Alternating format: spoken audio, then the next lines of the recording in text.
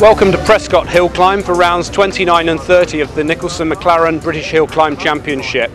Prescott is a superb hill in Gloucestershire run by the Bugatti Owners Club, and in the background here we have a superb example of a Bugatti Type 37A.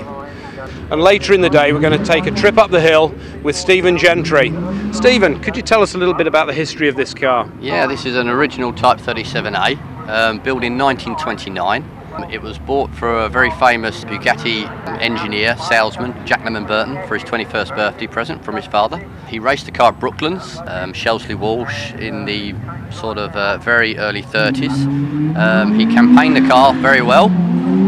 He subsequently sold the car to a fellow racing driver who proceeded to race the car at Brooklands. The car had a major engine blow up, and that's when the Type 43 engine, which is in the car, was fitted then. So that was fitted in the very early 30s. So this is an 8-cylinder blown engine. The Yes. original engine would have been a 4-cylinder. That's correct. It would have been a 4-cylinder supercharged engine. Now it's fitted with an 8-cylinder 2.3 litre supercharged engine, which is exactly the same configuration as a Type 35B, but originally the chassis and its identity is a Type 37A.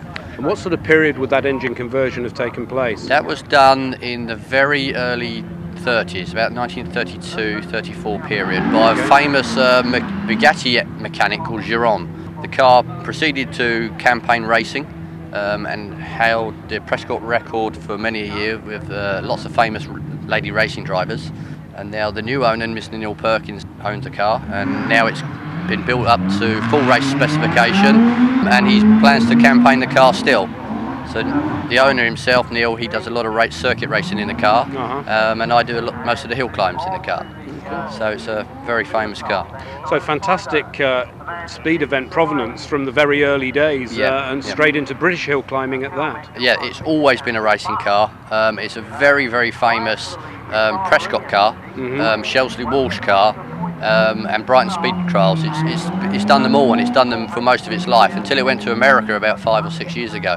But now it's back in the country and back here at Prescott. And I understand your business, Gentry Restorations, are the company that rebuilt the car? That's correct, yeah. Me and my father run a company called Gentry Restorations Limited. We set up business in the year 2000. We started restoring this car October last year, prepared it over the winter months to get it ready for this season. So this season's been a bit of a shakedown for us, and so next year we'll be, here a lot more serious. We sorted out a lot of little problems, and now sort of next year, we'll be out here really pushing for the crown. Okay, well, great to see the car back in the UK and in active service as well, because I understand it did more concours events in the States. That's correct, yeah, competition. It's very chromed up when it come back. She was looking a bit sad. Well, great to see it in the shape that it is. Thank and you. I'm sure our cameraman's really looking forward to a trip up the hill later on. We will give him a very good run up the hill. We won't scare him too much. Oh, I was going to say, be gentle, be gentle. We will. Thank you very much, Stephen. Okay, no problem. Best of luck. Thank you. Now let's catch up with Jerry and find out what's happened over the last few weeks in the Hillclimb Championship. Thanks, Tony. By Shelsley Walsh in mid-August, Championship leader Scott Moran was all but home and dry after Martin Groves failed to score at Craig Atnet because of a gearbox problem. But the defending champions challenge was not over yet. Let's set the scene at Shelsley as we watch Chris Merrick attack the famous Worcestershire Hill in his Gould Judd V8.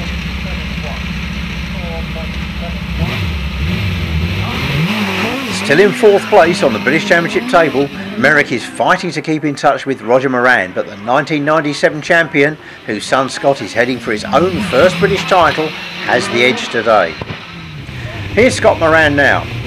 There are still 10 rounds to go, and with 13 British runoff wins in the bag already this year and a whole string of second place finishes, he only needs to keep up his momentum near the head of the field to secure that first British title. Graham White Jr.'s V10 Predator is still undergoing late season development, but the former double champion will fly when he returns to full-time competition in 2009. Trevor Willis is flying too, and although his agile OMS PowerTech is a little down on power for Shelsley, he hangs on to 3rd place overall in the championship. Murray Walker here. You know Murray's story with Shelsley, broadcast from here a long time ago, but been here today signing his book. You had a good day? I had a wonderful day, John. I did my first ever broadcast from here in 1948, And the place hasn't changed at all. It's still the same friendly, wonderful spirit here. Marvellous cars, great competitors, and it's been wonderful to come back. Thank you for having me. So under the watchful gaze of Murray Walker, Martin Groves comes to the line.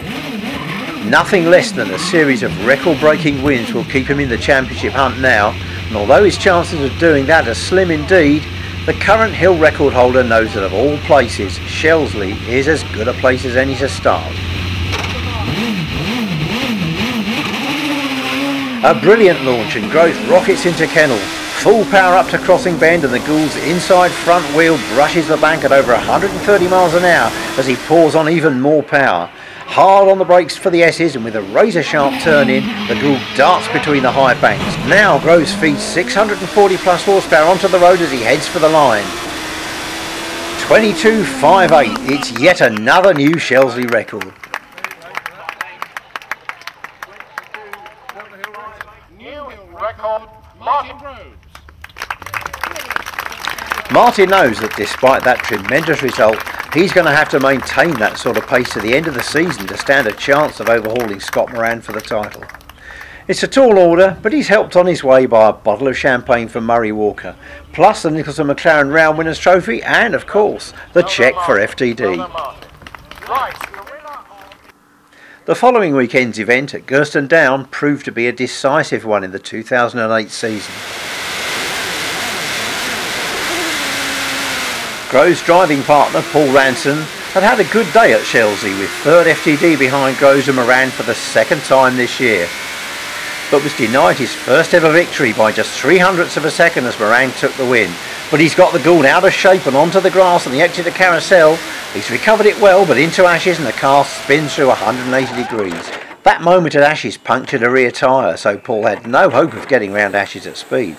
With a replacement wheel and tyre in place, the car is returned to the paddock in time for Groves to take his all-important run. So once again, Groves needs a win. In a stroke of cruel luck at Shelsley, he caught a sudden rain shower on the very last run of the day, and 8th place was not what he needed. Scott Moran is down the order at Gurston with an intermittent misfire, and it's his father Roger that leads the way, so Groves knows that this will be one of his last chances to capitalise. At over 130 miles an hour through Hollow, this is a quick run. He clocks the split a tenth down on the leader, so it's all down to the final part of the hill. Up into Ashes, he locks the inside front wheel on the apex, but it's a good exit. He's early on the power, and this is where that tells as the Gould rockets over Burke's Rise and over the finish line. 27.41 pulls back another win. Now let's take another look at that season-long 2-litre duel between Tom New and Paul Hames. New's desperately trying to break clear of a tie with Chris Gill for second in class, but he's got the Pilbeam sideways on the grass and the car snaps back to the opposite verge. Tom sorts it out, but the time is blown and he'll have to settle for 4th place. Looking to consolidate his place in the British Championship top 10, Paul Hames steps up the pace in the afternoon. Under pressure from Will Mason, he rises to the occasion and takes the Dallara to a narrow class win before once again making his mark on the championship scoreboard. 4th in the opening runoff, local hero Basil Pitt is hoping for an even better result on the hill where he so nearly scored his first ever win back in May, but this is a bit of a scrappy run through Carousel and he almost loses the Gould on the exit. 7th place will have to do for this afternoon.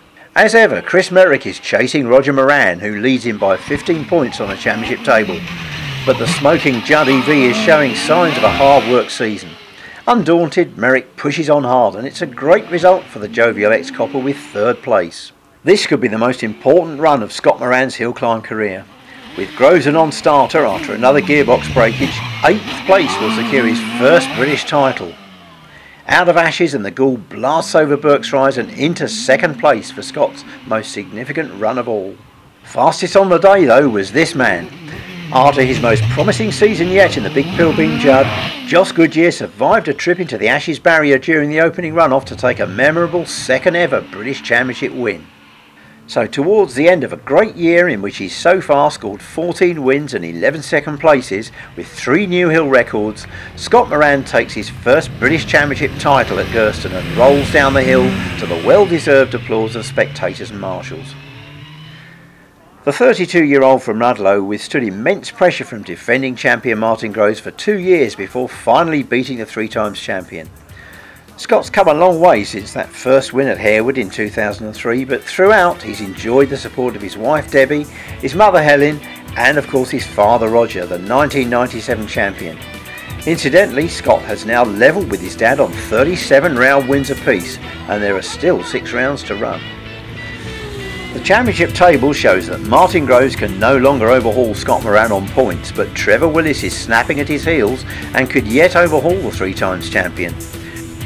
Roger Moran looks set to stay clear of Chris Merrick in 4th place, and with the win today, Joss Goodyear looks good for his first top 6 finish. Join us after the break when we move to Gloucestershire and Prescott Hillclimb.